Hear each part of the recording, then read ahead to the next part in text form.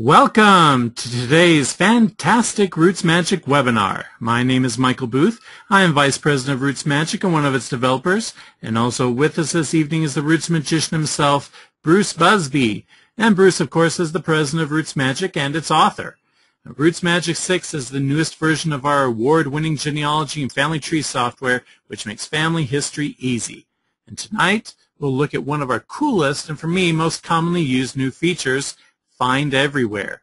We'll learn how, with a single search, you can now find every record in your file containing the text you want. Quickly find people, families, notes, sources, places, to-do items, research logs, and more.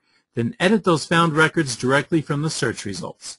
And with that introduction, I'll turn the time over to Bruce. Hey, thanks for joining us. This particular webinar is actually going to be relatively short.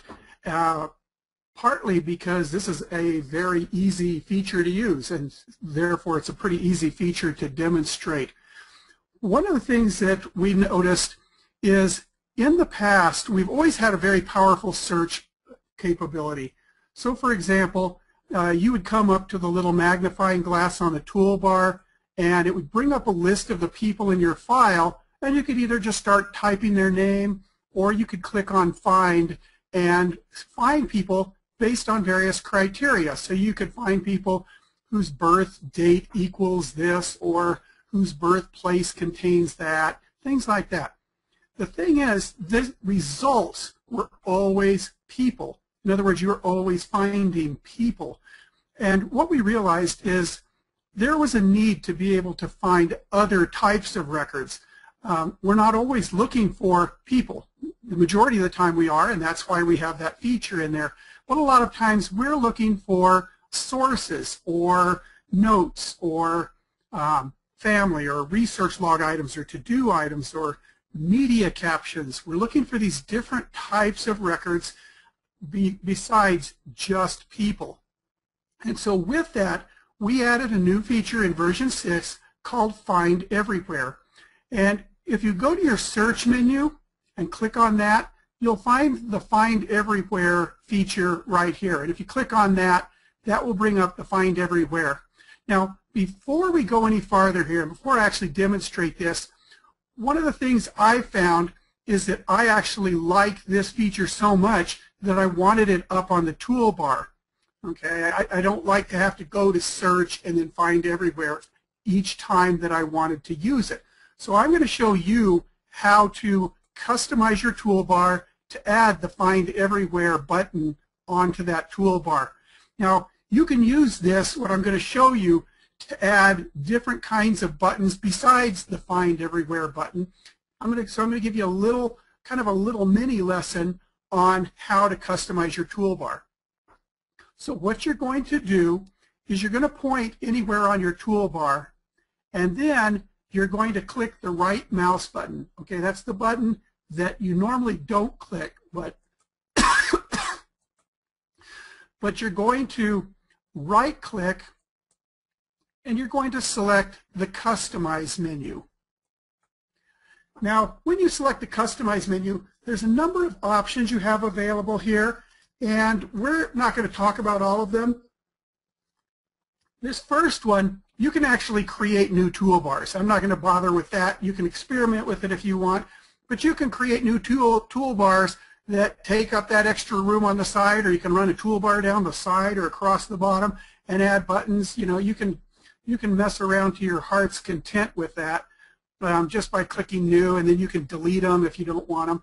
But what I want is this Commands button. When I click the Commands button, it's going to give me some categories, and these categories basically match the main menu up here: File, Edit, Lists, Add. You're going to see File, Edit, Lists, Add. So basically what I'm going to do is the command I want is under that search menu, so I'm going to click Search to see the commands that are on that menu, and as I scroll, there's the Find Everywhere command right there. Now, any button that's on my list here, I can just click the regular left mouse button and drag it up to my toolbar. So if I click and drag, it's going to let me drag it to the toolbar. And I'm going to put it so that it'll go wherever I want. And let's say I want it right to the right of my regular search button, and I let go, and RootsMagic adds that button to my toolbar. Okay, now, and I can do this with any other things. If I wanted to go to the root person button, I can click and drag that up to there. If I want to put something from one of these other menus, I can do that as well. Now, one of the things that's nice is as long as this screen is open, this customized screen is open, I can rearrange my toolbar buttons all that I want. Let's say that I wanted this Find Everywhere to be to the left of the regular one. I just click and drag it, and there we are. Let's say I want one of these buttons off of the toolbar. Let's say I've decided that I hate merging and I don't want that merge button on it. Well, I can click on it, drag it off, and let it go, and that will remove the button from my toolbar. If I wanted to put it back, of course, I could go over here to Tools, I can select it, and I can drag it back up to my toolbar, and I can put it back on. So I can rearrange buttons, I can add buttons, and I can delete buttons in order to move my, to customize my toolbar all I want. Like I say, the main thing I wanted to show here was the ability to put that Find Everywhere button up on the toolbar. So you can experiment with that. If you happen to mess something up, you can go in and right-click on your toolbar, click on Customize, and then choose to reset your toolbar, and it'll put it back to where it was. So even if you completely mangle your toolbar, you can go back in and fix it. Okay, so let's go ahead and jump into the Find Everywhere feature. As I mentioned, what Find Everywhere does is instead of using criteria and stuff to go search for people that match that have events or notes or whatever that match that, and then finding those people, the Find Everywhere simply lets me enter some text, and it's going to find all of the records in my file that have that text. So let's start with a simple one. I'm just going to type in Jane. Okay, I've got Jane in, and I tell it OK, and RootsMagic comes up, and it's going to give me every record that has the word Jane in it. So the first group is going to be the people, and of course that's pretty straightforward. Jane is a person's name, so it's finding Jane, whether or not it's the first name, whether it's a middle name or the only name. And as I scroll down, you're going to see that it's going to give me those people's names. Now, in this case, every single one of the people, what it was, the place that had the word Jane in it was the name. Now, RootsMagic's not going to look just in the name. It's going to look in facts. It's going to look in notes. It's going to look in all kinds of things. And so if I were to click on the event, and see, this is what's great about Find Everywhere, is that it's not just going to find the record, but it's going to let me edit it right from here. So if I find Sarah Jane Davis and decide I want to edit her name, I can just click on the name link, and it's going to take me to her screen and automatically put me in editing her name right here. Okay, I'm going to close this out. Now, since this could actually be something other than the name, that's why we have this little edit next to each person's name in the people list, is so that I can go in and just edit that person's edit screen right there. I can just go in and edit that in case this happened to be a note. Maybe it was a birth note that had the word Jane. And we'll give you some examples of some of this in a little bit. Okay, so I scroll on down, and there's actually a couple of sources. And in this particular source, the source comment has the word Jane in it. And this one also, if I click on comment, it's going to take me right into the source and take me into where I can actually edit that information on that source comment. Okay, let's go ahead and hop back out of here. Let's try another one. I'm going to click on this, and what I'm going to do here is I'm going to type in one that I know there's a bunch of stuff. I'm going to just type in Smith to kind of show you a bunch of different categories. And if I wanted it to match the case, in other words, if I were to click on Match Case, RootsMagic is only going to find records that have Smith spelled all lowercase. Okay, if I don't check that, it's going to give me the Smith spelled with uppercase, spelled all uppercase, or whatever. So I'm just going to type in Smith, tell it to find it, and you're going to see right here, it's going to find all of these Smiths. Now in this case, Smith was a middle name, so it's finding that. As I scroll down, I'm going to show you the example that I was mentioning. Okay, right here it's finding two different names. It's going to find his primary name and an alternate name. Both have Smith in it. And here's an example that I was talking about. Not only does his name have the word Smith in it, but also his birth note. So if I were to click on name, like I did before, it's going to bring up and let me edit the name. But if I click on birth note, it's going to bring up the birth note where I can edit it directly. I don't have to go into his edit screen and then into the birth event and then into the note. I can edit it right from here. As I scroll down a little bit farther, I'm going to get into other people, and let's scroll. There's a bunch of Smiths. Okay, there's going to be Smithsons. Okay, so it's getting Smithsons as well. Now, it's also finding some sources. Okay, this source, the source name has the word Smith, and the footnote has the word Smith. Okay, now it's going to find these. If I click on name, it's going to allow me to edit the name, and again, the footnote has the word Smith as well. I could edit that right there, and I could do that by going in and clicking on footnote as well right there. So there's more sources that have the word Smith in there. You can see it highlights the word that you're looking for in red so that you can actually kind of see that word in context with whatever it's actually in. Go on a little farther, there's citations. Okay, you might have a citation that has the word Smith in it when the source itself doesn't. So for example, here's one where the citation, the research notes, have the word Smith in it. So even though the source did not have the word Smith, it's 1880 U.S.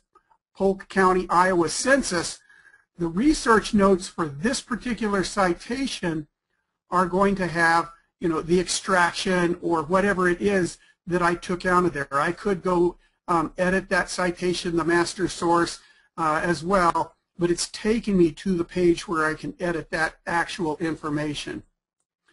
Okay, let's scroll on a little bit farther. And again, you're going to see here's another one with the citation. Places. Okay, it's finding places with the word Smith. Okay, Smithfield, Utah. And it's telling me that the place has, you know, obviously has the word Smith in it. So if I click on place, it's going to pop up and allow me to edit that place, including the geocoding, the standardized place name, place notes, place media. If the place note happened to have the word Smith in there, you would see that as one of the options. It would say place note, and it would show you the text from the place note, and you would be able to click to go right to that place note to edit it. Place details also. Okay, this place was Paradise, Utah, but the place detail was the Smithfield Cemetery. So I can go in and edit that Smithfield Cemetery place detail as well. And again, if I had the place detail notes, again, it is going to find that as well. Okay, scroll on a little farther, it's going to find to-do items. So if I've got any to-do items, in this case I've got a to-do item detail right here that says I need to check this for Howard Smith's birth certificate. And I can jump right in and edit that. I can also go in and edit research log items. So if I go in and have something with the research log, okay, it's going to show me that. This is all research related to Howard Smith Jr. Now you'll notice it didn't have any research log items, but if I went into here and let me go ahead and edit one of the research log items, and I'm going to put find, instead of saying find his, I'm going to say find Howard Smith's birth date, and it's not going to pop up right here. So I've added Smith to one of the items. It's not going to pop up right here. I do have to redo it, but I'm going to go back out, and I'm going to go in and I'm going to search for Smith, come back in and go down to the research log items. And now, in addition to the general research log items, the goal of one of the items has that. And if I click on that, it's going to take me right to that screen. This was the goal. This is what I was trying to find. It's also going to look in what source did you check, where did you check, what were the results of your search, and so on. Okay, and finally, you're going to see that it's also looking in the multimedia. It's going to look in for the caption. It finds a caption here, Howard Smith Sr. Now it happens to be connected to Howard Smith, so that makes sense. It's going to find Howard Smith Sr. But here's one, Phoebe Davis. It actually found Smith in the description of her photo. Okay, this is the only known photo of Phoebe Davis Smith. Okay, so it's looking in captions, descriptions, and so on for the media items as well. Okay, let's go ahead and take a look at a few other things here. Okay, let's say I want to go in and I want to find family search. You know, I could type in family search, or I could type in ancestry, or or whatever I want, and it's going to come up and it's going to show me sources. Here are the sources that mention family search. Here are the citations that mention family search. And again, here's the research log that also mentions family search. Okay, if I click on repository, right there is that familysearch.org. So when whether I'm doing a source or whether I'm adding research log items and saying, this is what I was looking for this goal, and here's where I looked, I can find those research log items just as easily, whether I'm looking for the name of a person, whether I'm looking for the name of a source, or whether I'm looking for the name of a repository. What are the results of this search? If I type in a place, it's going to find that as well. Okay, in fact, I'll even show you that one right now. If I go in and type in Bloomfield, okay, and tell it okay, it's finding two things. It's finding a source citation, okay, Bloomfield Township, but it's also finding that research log, and this happens to be that same one we've searched for and found under Howard Smith. We found it under Family Search, and we found it under Bloomfield Township. So basically, what I'm able to search for is people by name, whether it's given name, surname, nickname, whatever. I can search. It'll search in places, place details, in notes, and that's notes whether it's attached a person note, an event note, a family note, a place note, a to-do item note, source note, whatever. It also will search research logs and to-do lists and media items and sources and citations. So a little bit of everything there. Okay, let's continue on. Let's do another one. I'm going to come in and I'm going to type in evergreen. Okay, click OK, and it happens to find there's a place detail. Okay, so I didn't actually have to go look in a particular place. I didn't have to hunt through each city looking for Evergreen Cemetery. If I had an Evergreen Cemetery in 2 or 3 different cities, because that is a very common name for cemeteries, it will find each one of them. And again, I can click on the place detail, and I can go edit that place detail right from here. Okay, you can get silly. Let's say you happen to remember that you talked about Disneyland when you were working with somebody. Type in Disneyland, and if you mention Disneyland anywhere, it's going to tell you where that was. In this case, it's going to say Dr. James Smith. His note said James was there the day Disneyland opened. Now, as I mentioned, if it's a note like this, or an event or whatever, when I click on that, I can edit that note directly. Okay. Now, what I'm doing is I'm editing the general note for Dr. James Smith. But let's say instead, I actually want to look and kind of see the other information about James Smith. That's why we put this edit. That's what I was trying to explain earlier. That's why we put this edit. So if it finds something like a note or whatever that wouldn't normally bring up his edit screen because it brings up the note edit screen, you have the edit there, so you can bring up his edit screen and go in and look directly at everything about him. Okay, now what I want to do is I want to show you, I'm going to do this, and I'm going to type in birth certificate, okay? And what I'm going to do is I'm going to do this because I want to show another feature, and that's going to be the and, or being able to use multiple criteria. So if I search for birth certificate, it's going to come up and find everywhere that birth certificate as a phrase appears.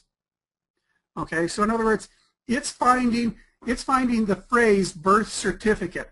Now, let's say, on the other hand, I typed in birth and certificate. Okay, now what that would do, in this case, it's going to find additional things. So it's going to find certificate, comma, birth. Okay, that particular result wasn't found the first time because it wasn't the phrase birth certificate altogether.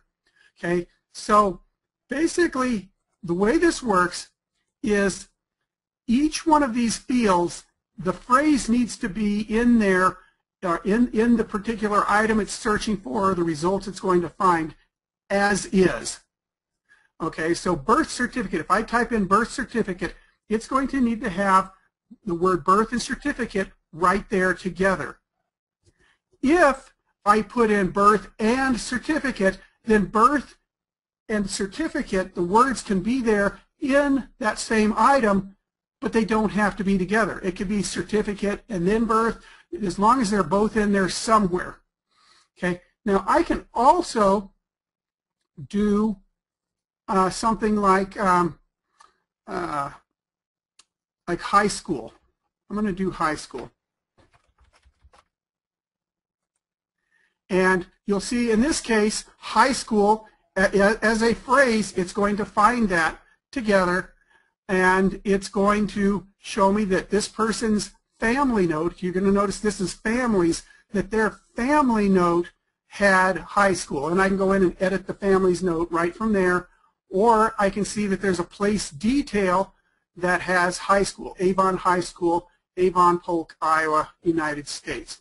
Now, of course, if I just type school, it would find those as well. Plus, it might find any other places that had the word school but didn't specifically have high school. Okay, now I realize I'm going kind of quick through these. Like I say, that's why we record these, so that you can go in and kind of play them a little bit slower.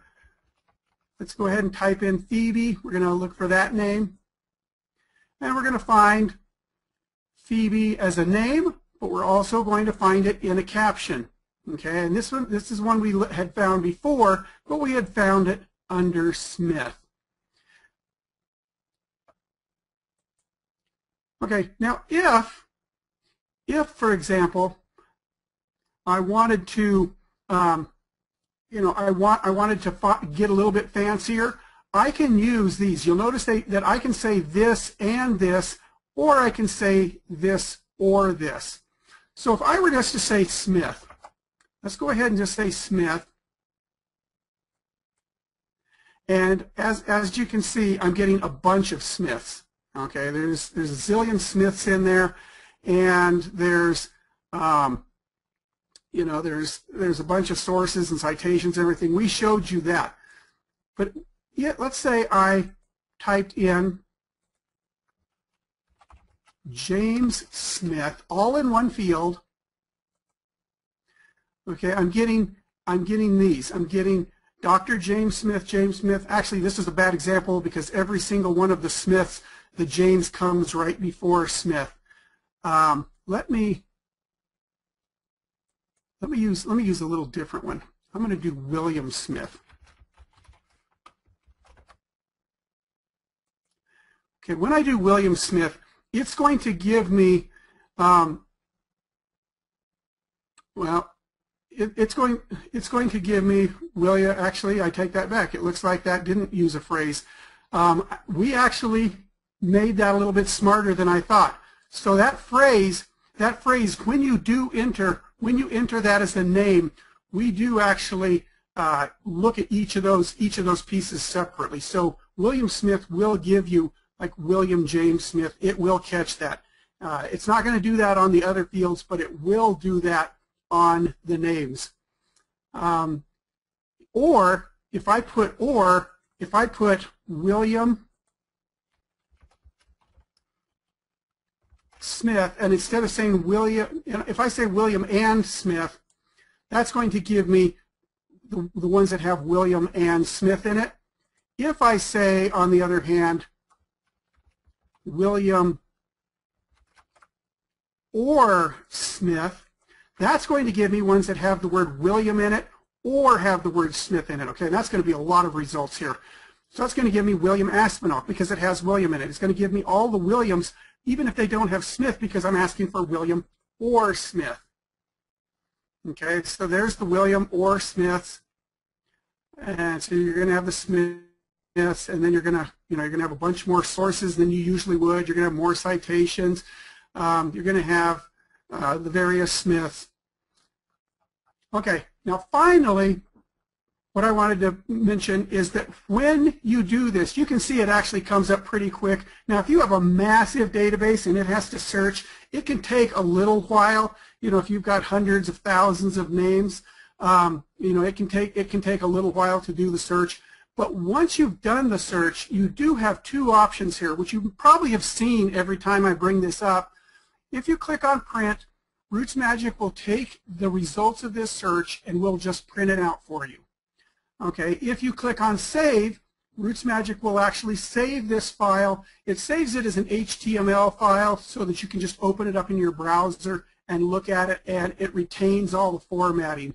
When you do the saving, the one thing, you'll see the little hyperlinks here, but clicking on them won't work because at the point you've saved it to a file, it does not know how to go back into RootsMagic and access those records. So the live editing that I'm showing you is actually only available when it's live here, but you can, when you do save it, you will get the formatting such that the words that are highlighted remain highlighted, and you get the little separators for each category.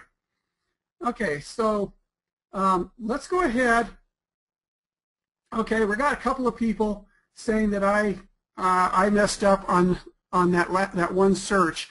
I'm going to go into here, and they're saying that I used "and" in that last example. The first time I did William and Smith, I never did just William Smith. Okay, let's do that. William Smith. That's probably what I did and why I got that wrong. Okay, there's what I was trying to show you. Okay, good catch. We got at least 3 people in the webinar that are paying attention. Okay, when I typed just William Smith in that field, it will only find places where William and Smith are together. James William Smith. In other words, it's not going to find William James Smith. It's not going to find anything where there's something in between it. Okay, what I had done, and what they caught me on, was I typed William and Smith. Okay, when I typed William and Smith, that's where I got the James William Smith, but I also got William James Smith and William Oliver Smith. Okay, so apparently I didn't make it as smart as I was claiming that I did. Basically, it's going to be, if I type that phrase in one of those fields, that phrase does have to be all together. And if I want to find things separated like this, where William and Smith are not together, I do need to use the 2 different fields and say William and Smith. So you have the flexibility to do it either way. You can look for phrases, or you can look for different pieces of information within the same record, or you can look for different phrases within that same record. Okay, let's see if there's any other items in here, any other questions. Let's see. Will there come a time when we can search on dates? Okay. If if you want to search for dates, currently you do have to do that through the regular search, but we are working on putting in the ability to search for dates within the Find Everywhere. That is a good point. Right now, when you're searching, it's looking at the places, it's looking at the description field, it's looking in the notes, but it isn't looking in the dates, partly because we weren't exactly sure of the best way to do that. So that is something that we are working on, allowing you to go ahead and enter when you do this, to be able to enter a date and find a date. It's a little bit trickier because a date isn't just straight text. A date can have partial dates. It can have a day, month, and year, or it can have just a day and a month, or it can have just a month and a year. So it's a little bit trickier in order to find that. But that is something that we are working on. Okay. Another question, WebTags. Yes, WebTags is another thing that we currently aren't searching for. We will be releasing an update which expands on the Find Everywhere. There's a couple of things, a couple of places where Find Everywhere is not searching, as I mentioned before, dates, and another one is the web tags, and the third one is the correspondence log. And so those and other places that we find that don't get searched by Find Everywhere, those are on the drawing board to have Find Everywhere included in that. In addition, we are looking to make an option in this Find Everywhere where you will be able to select which fields you want us to search in. Okay, because what will happen is as we search even more and more records, of course, there will be more and more results, and you may want to filter those down. So you may want to say, I'm looking for this text, but only find sources that have this text in it. In other words, I don't want to scroll through people and families and to-do items and research logs, or only find research logs. So we're trying to make sure we keep this feature very, very simple and yet very, very powerful. So those are some features you'll be able to look forward to as we release some updates in the future. So I hope you enjoyed this particular webinar. Like I say, it's kind of a quick one, kind of a simple one, because it's actually a very easy feature to use. Just go in and experiment, play with it. You don't have to worry about hurting your data. You know, some features, merging and stuff, you know, you might want to be more careful when you're using those features. But one like this, where all it's doing is looking for data and displaying it and letting you find it, there's no harm at all that you can do to your data using this feature. So it's a great feature to go in and experiment with and play with. And you know, if you find things that you'd like it to be able to search for that we don't currently do, you know, let us know. Again, thanks for joining us, and we'll see you again next week.